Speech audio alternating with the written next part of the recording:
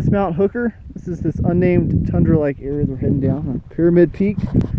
And down there will be Pyramid Lake at some point. Never seen it.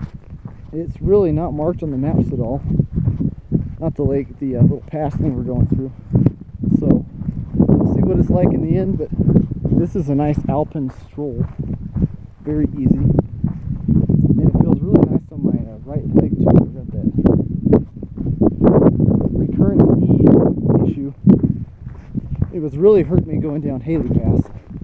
And you wouldn't think it going 700, 800 vertical feet in a quarter of a mile, but the going up's way nicer for me than going down, just because that knee hurts so bad. And then it'll start bleeding too underneath the skin, and that ain't cool.